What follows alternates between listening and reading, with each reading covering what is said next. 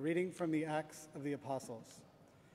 When the time for Pentecost was fulfilled, they were all in one place together, and suddenly there came from the sky a noise like a strong driving wind, and it filled the entire house in which they were.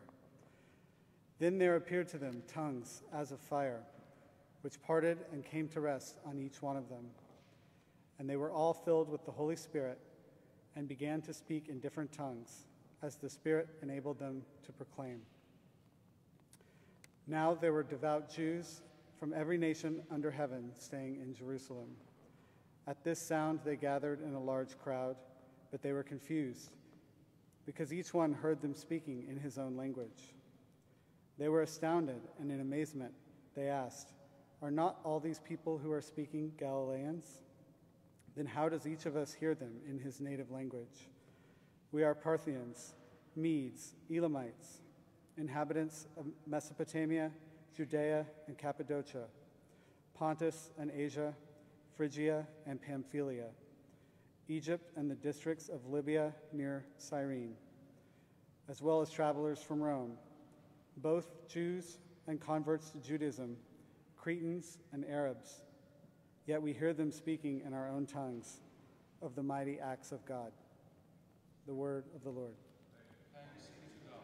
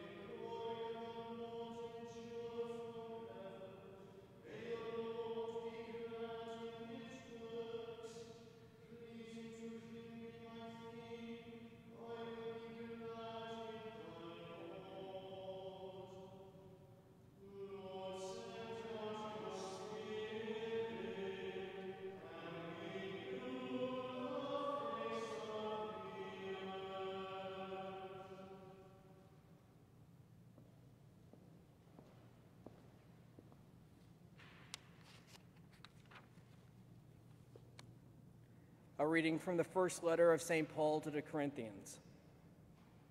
Brothers and sisters, no one can say Jesus is Lord except by the Holy Spirit. There are different kinds of spiritual gifts, but the same Spirit. There are different forms of service, but the same Lord. There are different workings, but the same God, who produces all of them and everyone. To each individual, the manifestation of the Spirit is given for some benefit. As a body is one, though it has many parts, and all the parts of the body, though many, are one body, so also Christ. For in one Spirit we were all baptized into one body, whether Jews or Greeks, slaves or free persons, and we were all given to drink of one Spirit. The word of the Lord. Thanks be to God.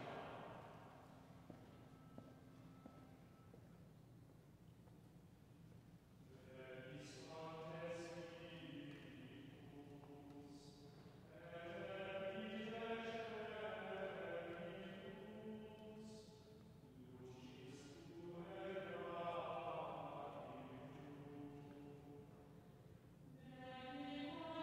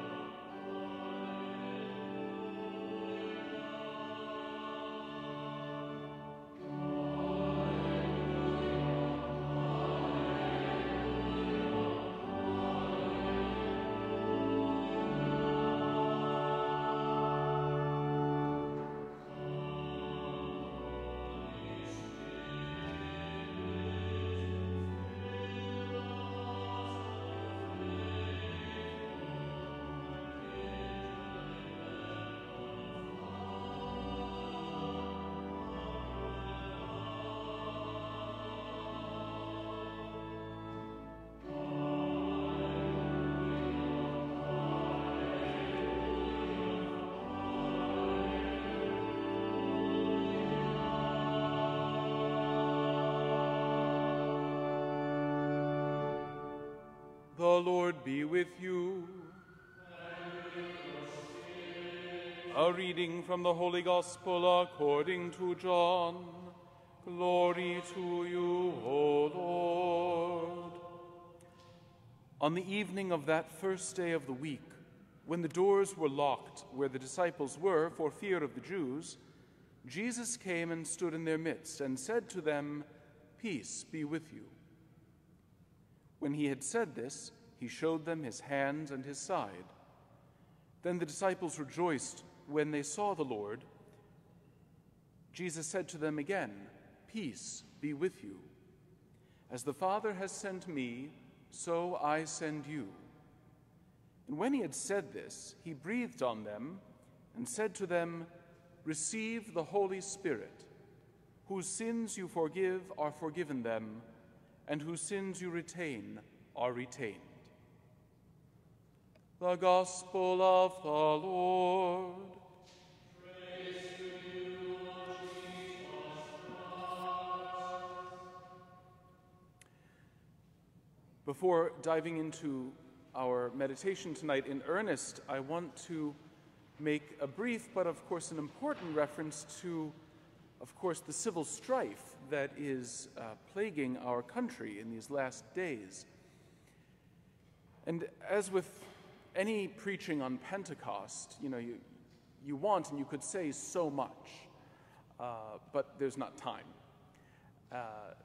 So what one strand do we pull? What one thing might we pray about in the midst of all this? And the thing that keeps coming back in my prayer is this: there's no one answer. There's no one answer. In a republic, the only way that the nation moves forward, and in particular, the only way that a nation can move forward from its sins and from its past inequities, is if every citizen holds as sacred their responsibility to give completely for the sake of their neighbors. Whether that means in legal justice, whether that means in service of the poor, whether that means in helping our neighbors physically on a day-to-day basis, whether it means through the instruments of the state to say, yes, I will live with less so that others may live with enough. Those are just some of the many, many infinite beginnings of a solution to what we face. And I don't know, and that's left to people far smarter than I, and it's left to the proper province of the state to discern those things. But what I can say as a priest and as a leader of a community, and what I pray we can all pray about and commit ourselves to as community, is this: whether we're Christians or not, as citizens, we have a sacred, it's not a secular, it is a sacred obligation to hold in trust the good and well-being of each and every one of our neighbors in every decision that we make and in every vote that we take.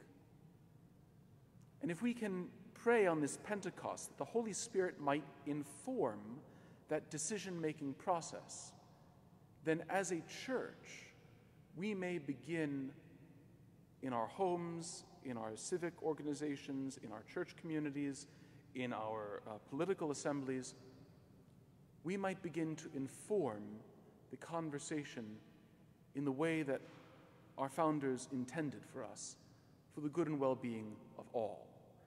We pray for in particular for safety tonight for our beloved city, our Washington, our capital, that it may shine as a place of fairness, safety, and prosperity for all.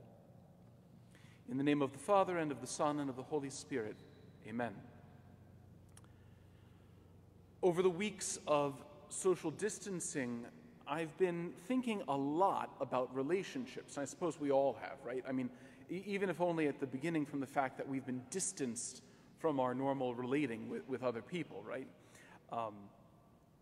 Making Zoom contact with long-lost friends was one example, actually. I had a 2-hour conversation with friends from high school that I haven't seen or heard from, in many cases, in 10 years. And it brought me back not only to the sense of how that was missing in my life, but also back to those beautiful, heady days, to the furnace of adolescence, to the place where our identities are formed in such beautiful ways by our friends, by our relationships, sometimes gently coaxing us in the right direction, sometimes hammering us in that direction, and sometimes causing us to fall all too quickly in the wrong directions. Nonetheless, important, right? Absolutely important. I miss my friends very much. I've been spending more time talking with family. I've been missing most of my parishioners and wondering how to improve relations with some of the others when they return. I've questioned the role of the physical in relationships, right? Are you a hugger? Are you a handshaker? Are you somebody who just yearns to see the mouth of another person when they speak to you, right? What role does the physical play in all of our relationships? And likewise, what are the effects of all of this, short-term, long-term, etc.? I've had a blessed opportunity to really take time in the garden of the parish, praying with penitents who have come for confession. We've received penitents here every single day of the pandemic, coming for confession, coming for counsel, and that will continue. Other times, I've had a chance to meet with parishioners there and chat with them over various topics. With parishioners and people that I've met on the street while walking my dog along different routes than usual because the parks have been shut down, I've been able to talk about a lot of different things. I've been able to dive deep with married couples in need, to question and examine contemporary topics with parishioners and neighbors, things like open relationships and what is love really, and how do I live with roommates, and all sorts of things like this. I've been able to probe family histories with them and addictions with them. This time of social distance has been remarkably relational. I've also noticed relationship markers in my own individual life. Friendships long past, I made reference to some of that a moment ago. People I'd like to know so much better. The frustration that most people look to their priests for a purely transactional relationship. It's one of the poverties that we live with as priests, is that when people come to us, they see us as a means to an end or an instrument to receive what they need, and that's part of our sacrifice. But at the same time, times like this make you think, it would be nice to have friends and not just clients, as it were. And of course, trying to grow my own most important relationship, the relationship with the Father and the Son and the Holy Spirit. Relationships are a big deal for us, and the power of our individual experiences, the power of our subjective relational awareness, only points toward its objective importance. This is real. The Greeks taught us this. When something is important to everybody in the whole human race, that means it is objectively important. And relationships definitely fall into that category. And for us as Christians, that makes particular sense because God, our God, is a living relationship. The Father, the Son, and the Holy Spirit, who we celebrate today. The Spirit is the stuff of the relationship between the Father and the Son. And because we're talking about God, that stuff is so strong, the relationship between the Father and the Son is so strong, it actually has its own personality in the Holy Spirit. The Spirit, the author of all relationship, descended on the apostles this day, all those years ago, and established the church among them. It's an amazing thing, this relationship that we call the church. Pope Benedict said this frequently. He said, the church, the Christian faith, is not a problem to be solved or an argument to be made. He pointed out it is a relationship to be had with Jesus the Christ. And the founding of the church on Pentecost, when the relational stuff of the Trinity descended upon the apostles, speaks to that truth. We are a people of relationship. In anticipation, we pray of an eternal relationship with the Holy Trinity that we call heaven. Now, ethereal as the Holy Spirit may seem, this builder and bonder of relationships, he is remarkably concrete. If we're going to build and maintain relationships, and thus the joy and the peace that they bring, thus the practice that they are for heaven, if we're going to build and maintain relationships rooted in that Holy Spirit, we need to be likewise concrete. So tonight I want to look at some of the concrete stuff of the Holy Spirit to guide us in bettering our relationships, including that most important of relationships, the church herself. First, to be in relationship, we need to be with other people. The apostles were gathered in the upper room, and the doors were locked for fear of the crowds. They had to actually be with each other for the Holy Spirit to do his work. Now, that might seem like an obvious sort of a thing, but in the world in which we find ourselves, it's not as easy as we think.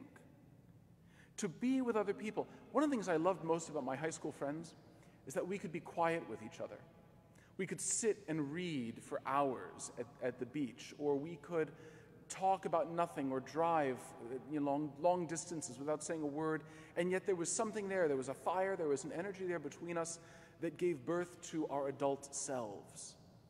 Such powerful, beautiful friendship, being with each other. And yet this being stands opposed to the virtual relationships of social media. Now, it's one thing, one sort of degree of removal to be in a Zoom meeting with somebody you know and you're talking face to face, right?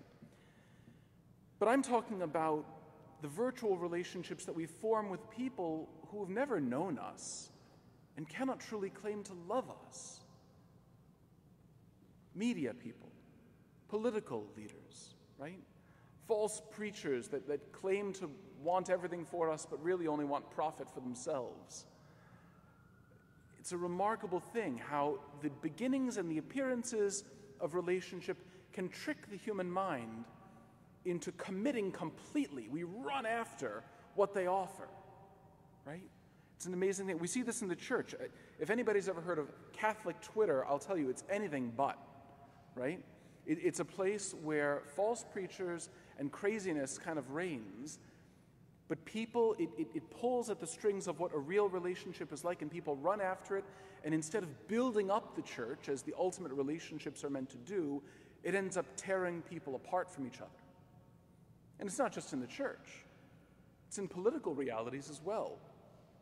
Identity politics focuses not on our identity as fellow citizens loving and sacrificing for each other, but saying, I'm here, this is my tribe, and I will defend my tribe to the detriment of all others, even if it means tearing the nation apart and causing us to hate each other. Identity politics is a false, digitally mastered relationship. And it says, look, there are good things that it begins by preying on, things that should be developed, beautiful, but it takes things and twists them and leads to where we are today in many cases. Being with real people, loving the people in front of you, not hating an abstraction far away from you, serving the people in front of you, not demanding something else from other people you've never met or seen. That is what it means to be with other people in the upper room of our own hearts, together in each other's physical presence, in neighborhoods, in parks, in wonderful places, to be with one another. To be with one another opposes another false set of relationships, the relationship of pornography. It's not something we talk about very often, but it needs to be, and it affects everybody, men and women across our entire country. Again, it takes good things that human beings need: love, communion, joy, respite. And it preys on those good things and blows them up and twists them. And what's so insidious about it is that people actually begin to enter into a quasi, this psychology has proven this, into a quasi-relationship, and yet they know there's not even anybody on the other side of it. It's bizarre. And as if that weren't enough proof, as if the real logic of it weren't enough proof, we know that since the era of pornography began, at least among American men, their capacity to engage in real relationships with their spouses or would-be spouses has descended through the floor, as has medically, physiologically, their capacity to conceive the next generation. You see, the enemy always ends up revealing himself, even in the most perverse of ways. But to be in a real relationship stands opposed to this, and is what the church proposes for everyone. A real relationship that gives life at the psychological level, at the social level, and ultimately gives life in the production of the next generation. To be with each other also opposes the digital hookup culture. And I know, because I talk to a lot of young adults. I talk to them as they come through the garden. In these days, I talk to them in spiritual direction. Everybody agrees the dating scene in Washington sucks. Okay, it's terrible, it's horrible. I've never met somebody who said, "Oh, I love living in Washington because dating there is so great." And what do? They descend into, out of desperation, out of wanting something that is good, out of wanting relationship, we descend into flip, flip, flip, flip, flip, flip, block, right? We descend into this morass of the digital hookup culture, which doesn't even actually lead to real relationships usually. It usually just leads to something that ends 24, 48 hours later. How many conversations later? Perhaps never even meeting the person. Where was the relationship in the end, right? We would be so much happier. Our psyches would be so relieved. Our hearts and souls would be so relieved if we just loved the people we are being with, physically, in their presence. You might or might not meet Mr. Right or Miss Right right away, or ever. I can't promise that.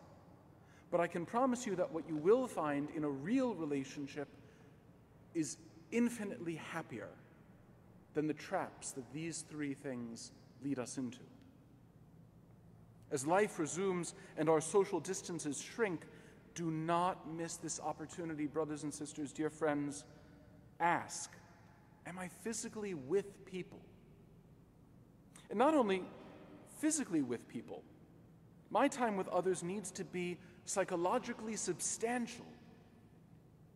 They were there for fear of the crowds. Guys, they feared for their lives when they were together and the Holy Spirit descended on them. There was emotional vulnerability among the apostles and Mary in those days. There was the humility of knowing they might die in the next hour. They were dealing with life and death. The departure of Jesus 10 days earlier at the Ascension, life with his mother. How are we supposed to look her in the eyes? We ran away.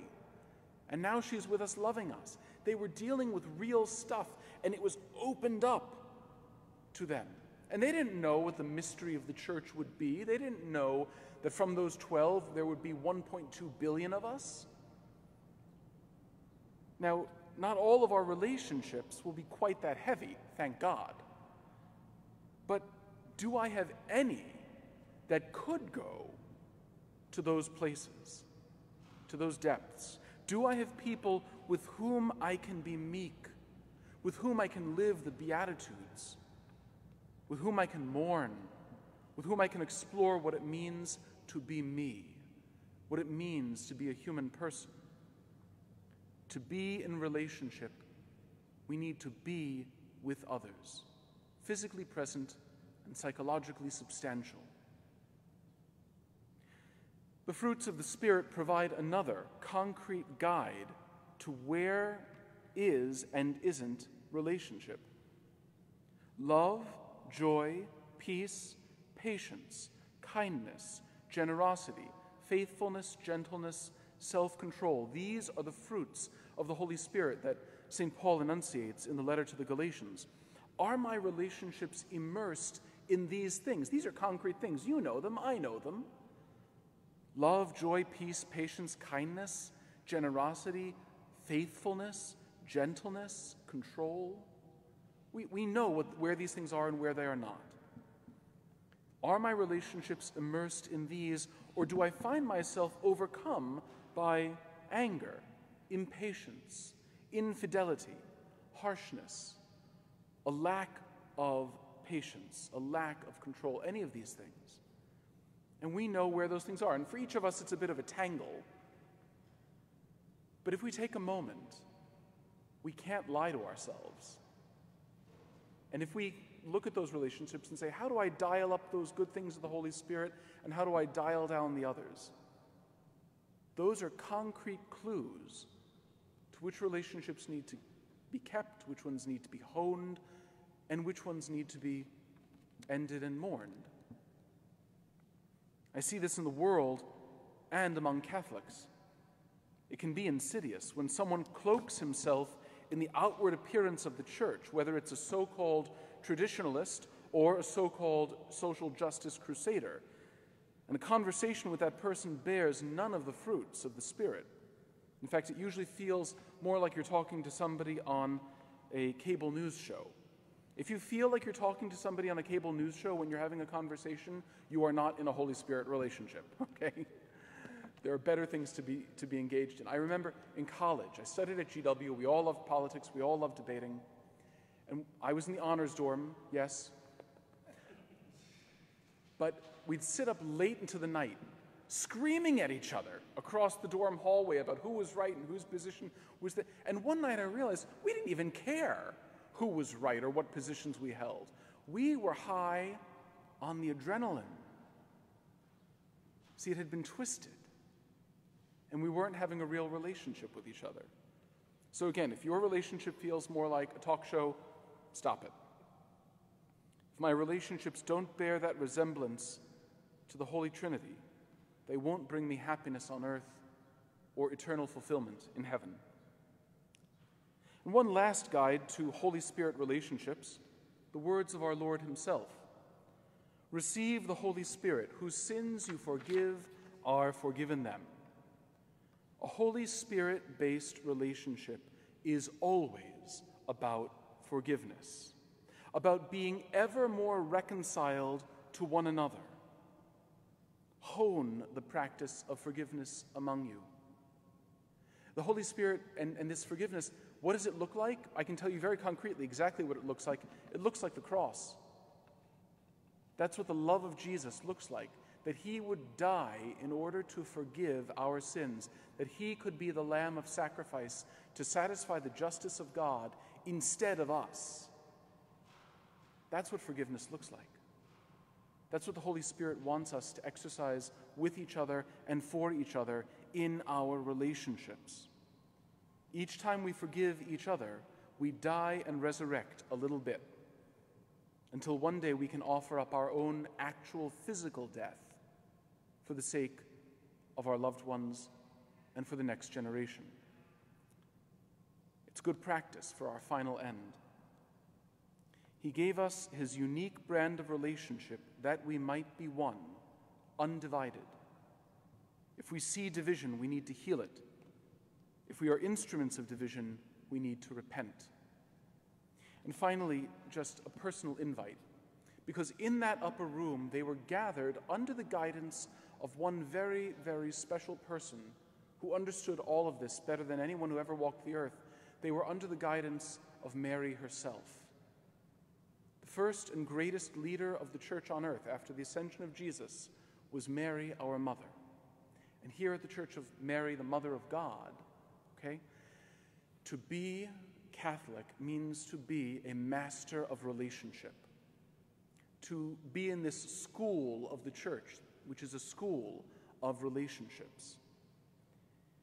And that is all that we want to do as a church, whether it's with the poorest of the poor, or those who have fallen due to their immense wealth, or anybody in between. I don't care where you're coming from. I don't care what your background is. I don't care what sins you may or may not have committed. Under the guidance of Mary, our mother, and remember, they partook in the death of her son, and she welcomed them back with open arms. And so likewise, her church. The doors are always open. The garden is always open. And the arms are always open for us to come together and practice being with each other, living the gifts of the Holy Spirit, and forgiving one another on earth until we enter into the greatest of relationships that there is, the communion of the Trinity in heaven. In the name of the Father, and of the Son, and of the Holy Spirit, amen.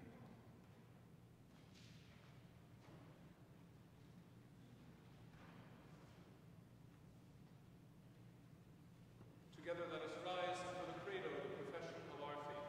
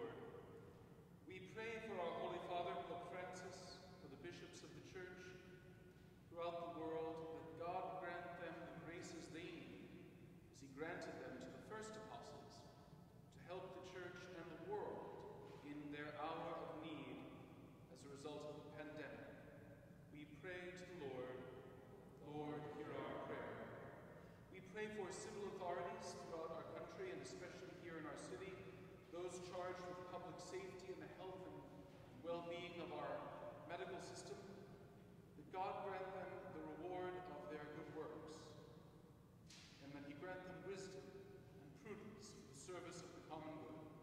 We pray to the Lord. We pray for our parish community, that God grant us hearts alive and afire with the Holy Spirit, to enter into deep and abiding relationships with each other and with our neighbors. We pray to the Lord. We pray for those who are sick, especially those suffering the effects of the coronavirus. May God grant them healing and consolation. We pray to the Lord. We pray for artists, for musicians, for dramatists, for painters and sculptors, and all those who serve the cause of beauty in the world, that God grant them the inspiration of the Holy Spirit to manifest his own divine beauty among us. We pray to the Lord. Lord, hear our prayer. And for the faithful departed, may God have mercy on them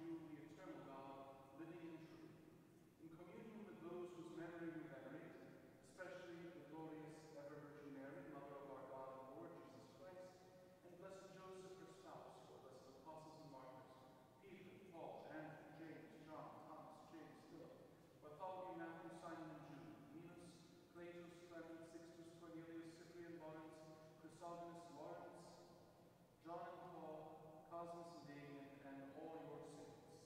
We ask that through their merits and prayers in all things, we may be defended by your protecting help. Therefore, Lord, we pray, graciously accept this oblation of our service, that of your whole family. Order our days to your peace, and command that we be delivered from eternal damnation, and counted among the flock of those who have chosen. Be pleased, O God, we pray, to bless, acknowledge, and approve this offering in every respect. Make it spiritual and acceptable, so that it may become for us the body and blood of your most beloved Son, our Lord Jesus Christ. On the night before he was to suffer, he took bread in his holy and venerable hands, and with eyes raised to heaven to you, God, his almighty Father, giving you thanks, he said the blessing, broke the bread, and gave it to his disciples, saying, Take this, all of you, and eat of it, for this is my body, which will be given up for you.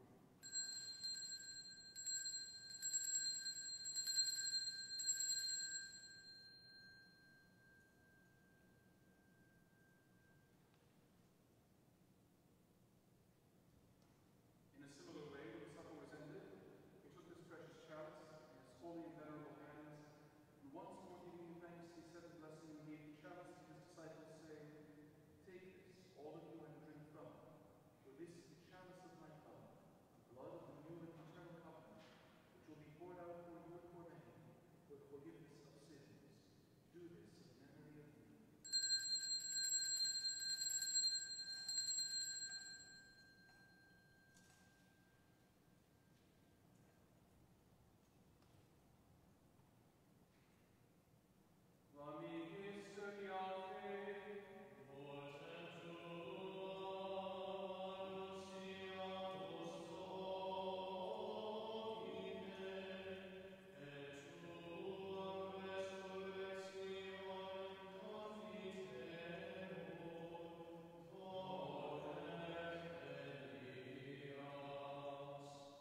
Therefore, O Lord, as we celebrate the memorial of the Blessed Passion, the resurrection of the dead, and the glorious ascension into heaven of Christ your Son, our Lord, we, your servants and your holy people, offer to your glorious majesty from the gifts you have given us, this pure victim, this holy victim, this spotless victim, the holy bread of eternal life, and the chalice of everlasting salvation.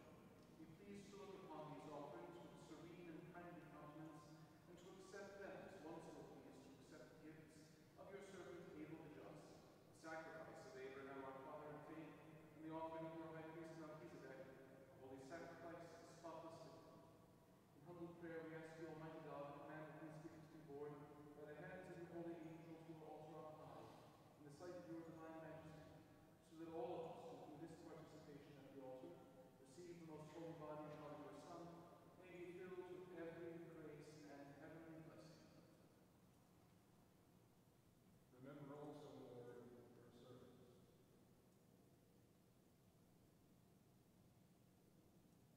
Who have gone before us with the sign of faith, and rest in the sacred peace.